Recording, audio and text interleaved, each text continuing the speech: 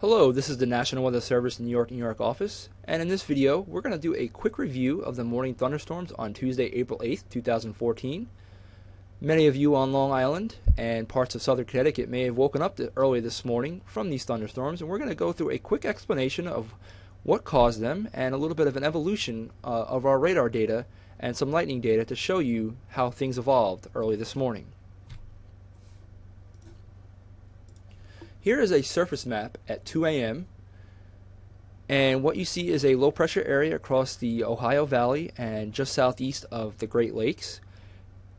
And that low pressure draped a warm front right across the mid-Atlantic and just south of Long Island at this time. 3 hours later at 5 a.m. that warm front is now located right across parts of Long Island. And that is serving to enhance vertical motion in the atmosphere to create precipitation and also an area of very minor instability aloft, just enough to get a few thunderstorms to develop, some lightning strikes to develop within some of the heavier rainfall, which we'll now show you. So what you're looking at here is data from our radar, which is located at Upton, New York at the Brookhaven National Labs. And anywhere where you see the blues and the light greens, it's generally a light rain. The darker greens, yellows, is more of a moderate rain, and the darker oranges and reds is a heavier rainfall. And basically across the area at this time, we just had some scattered areas of light to occasionally moderate rain, with some heavier rainfall across parts of New York City and also parts of southeast Connecticut. And we're going to step this through now, and when you see on the screen any minus or plus show up within some of these areas of rainfall, those are lightning strikes. The negative is the minus is a negative cloud-to-ground lightning strike, and the positive is a positive cloud-to-ground lightning strike. So we're going to step through this.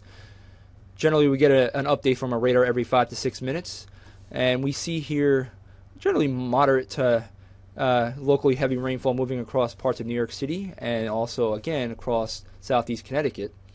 We don't really see any lightning strikes as we step through this. We're now at 4:31, but I do draw your attention to a little bit of an enhanced area just south of Long Island or Nassau County here, and as that progresses to the northeast here by 4:43 a.m. we start to see our first lightning strike detected right across the border of Nassau and Suffolk County. As we follow this cell or thunderstorm to the northeast, 5 minutes later it is now located across western Suffolk County with some lightning still detected, and that continues over the next several minutes as it continues to the northeast. By 5 a.m. there's still some lightning occurring there up by Smithtown Bay and towards the Long Island Sound, and then by 5:06 that cluster has now moved over the Sound. No lightning being detected at this time, but you do see sort of a general area here of moderate rain embedded in with some heavier rain as well. And as we move this forward just a little bit more in time, this area continues to move to the east with not really any lightning, just a moderate to locally heavy rainfall overall as it continues to move across southeast Connecticut and Long Island. But what you will see here by 5:54 a.m. is another area of heavy rainfall developing across northeast New Jersey, and this will quickly move to the northeast with several cloud-to-ground lightning strikes being detected there near the New York Harbor. And then this moves into southern Queens and Nassau County, and by 6:23 a.m. We detected 7 lightning strikes, one a positively charged cloud-to-ground lightning strike over southern Nassau County. So this could be a time when many of you may have woken up from some thunder and heavy rain. And then this continued quickly to the east-northeast with several cloud-to-ground lightning strikes continuing as it moved into Suffolk County. And those lightning strikes continued. And then this cluster sort of split. One area went to the north, and then another area developing across the south shore of Suffolk County. We had a couple cloud-to-ground lightning strikes over the Sound and also the South Shore here with just some heavy rain. And then this system continued to move.